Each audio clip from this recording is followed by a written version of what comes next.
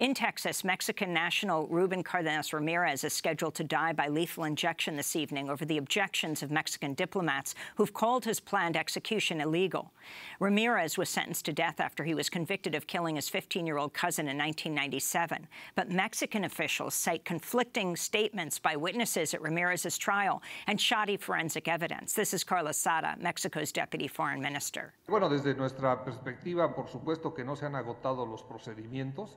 El hecho de que haya una violación al debido proceso, por un lado, y por otro lado a la Convención de Viena, y no tener la posibilidad de una entrevista con un funcionario consular de entrada, es una violación, por supuesto, y es por eso que fue sancionado de esa manera por la Corte Internacional de Justicia de La Haya, en donde recomienda que los procedimientos se vuelvan a iniciar